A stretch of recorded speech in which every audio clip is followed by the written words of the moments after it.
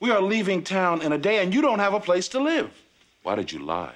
I mean, we're sitting around the table, and everybody talking about all these great lives and these new things they're doing. You know, and I didn't want you to say, hey, there's my nephew. Yeah, he's still living in my pool house.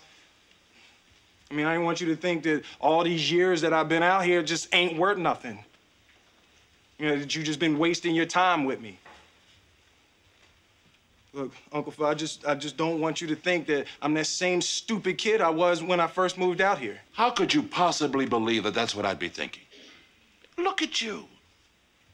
You're moving out on your own. You're going to finish college in a year. You're becoming a man. A man I'm damn proud of.